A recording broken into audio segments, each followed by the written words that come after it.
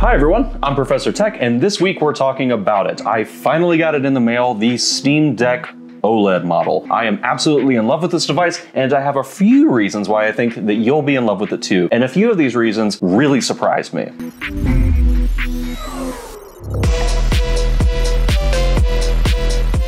So it's no secret that the Steam Deck is probably my favorite handheld device of all time. So when Valve surprise announced an updated intergenerational model that, for the most part, seemed to only make minor updates, my interest was gained. And after watching both Linus Tech Tips and David 2D's video on it, my interest skyrocketed. Yes, this has been the bell and whistle that Valve has touted, like the absolutely beautiful OLED display that has me just more on that in a bit. But also things like increased battery life and an overall improvement to the internals pictured here. But that's not all they improved. They literally rethought every little thing about this refresh to the point that there are still things that I'm discovering about it that are different when compared to my original LCD model. Now, I'll admit, maybe I have a bit of rose-colored glasses on, and maybe some of these items are just because I have a brand new unit in my hands. But if memory and experience is anything to go by, here are 5 of my favorite features of the Steam Deck OLED.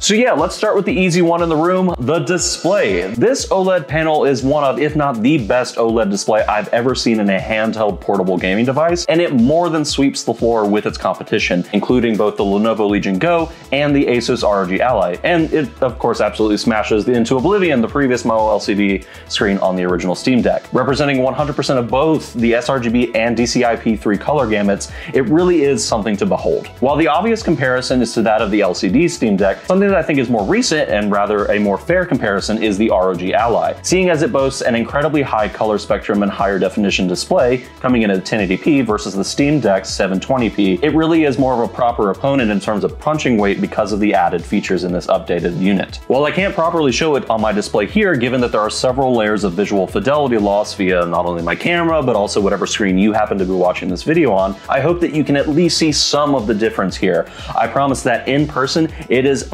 much better on the Steam Deck versus the ROG Ally, but the Asus ROG Ally comes in as a really great display as well. So while the Ally has a higher fidelity screen, meaning more pixels, you won't hear me argue against it because, well, math. And the Steam Deck's deep, rich blacks and detailed highlight values allow for more visual clarity without as many pixels and as much light bleed, which leads to an overall clearer image. And you know what else is clearer and more vibrant and exciting?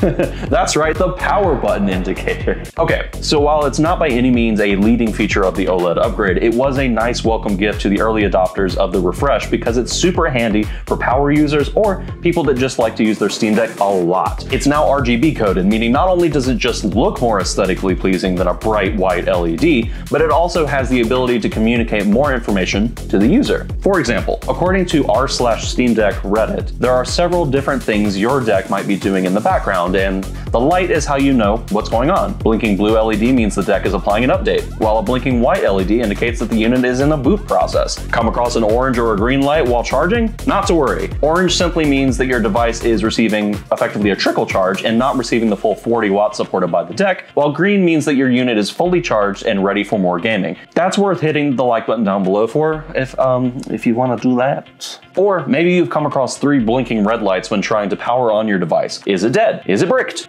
No. It just doesn't have enough power to turn the display on and boot the system. So instead of freaking out like I just did, simply put it on charge and wait a little while before booting. If you're using the included charger or a charger that supports 40-watt charging, you'll be up and gaming in virtually no time. And you know what else takes absolutely no time? The sleep to wake speed. One of my biggest gripes with the original Steam Deck was how long it took sometimes for the system to properly wake and re-engage me in the experience I had just put down earlier. Yes, while it did put me right back where I was before, even in non-Steam verified titles and emulators, it was always a bit sluggish. For somebody who's constantly in and out of airports, grabbing 2 to 10 minutes of gaming at a time when I can, this was kind of annoying, but better than nothing. don't get me wrong. But now it's been drastically improved. The Steam Deck OLED's wait time from sleep to normal is nominally faster and boots right into the game rather than prompting you with the rare but occasional Steam Deck logo splash screen from the original model. This also works nicely in reverse. Putting the system to sleep and waiting for the fans to turn off is a bit of a habit of mine that I built after an experience I had with another portable handheld in the ROG Ally just a few weeks ago. For more on that experience and my current thoughts on the state of the ROG Ally, click this card up here. While it's not the most important feature of a console or even the most exciting, I really do appreciate the Steam Deck and now the Steam Deck OLED's commitment to this feature. Like the PSP and DS long ago, being able to put your portable console into sleep mode is not only convenient, but adds to the experience of being able to play anywhere, anytime, even for short bursts of time. But you know what isn't a short burst of time? The battery life. Perhaps one of the biggest selling points of the Steam Deck OLED is its increased battery life. And as I mentioned in a video a few weeks ago, tagged above, I wanted a chance to test it out for myself. And I'm happy to report that while I didn't quite get the full upward lift of 50% increase in all my games, I did get a nominal uplift in almost every game by a significant amount, generally somewhere in the 30 to 50% range when compared to the Steam Deck LCD, and sometimes even the full 50% as advertised. So for all of my takes on this, that satisfies Valve's claim and itself may even justify the purchase for some people and their particular use case. As an added bonus, as also mentioned in that previous video, the extended length of the charging cable is a welcome addition. There were several times where I was in a hotel room or an airport or even just random trains where I needed a tad bit more cord length to make it a more positive experience when I was on the road. Apparently, I wasn't the only one who thought that would be a great addition, and Valve made it happen. But my favorite thing so far that Valve has made happen with the Steam Deck OLED: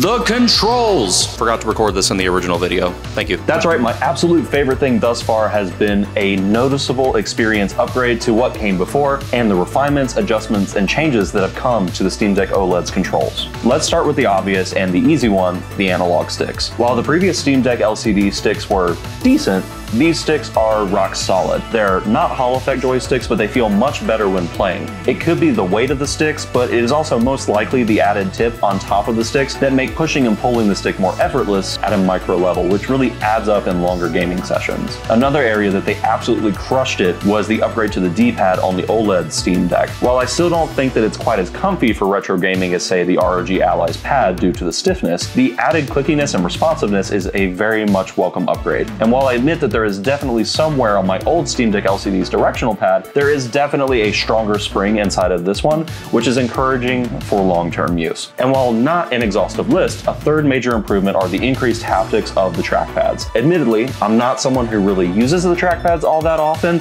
due to the types of games that I most often play. I do like that they have a greater sense of responsiveness when I do use them for navigating the desktop environment or the occasional first-person shooter where I would use them. I'm sure they're a lot of fun to use in games like Team Fortress 2 as well as Counter-Strike 2 as well. So the big question, what is my recommendation regarding the Steam Deck OLED? Go out and buy one.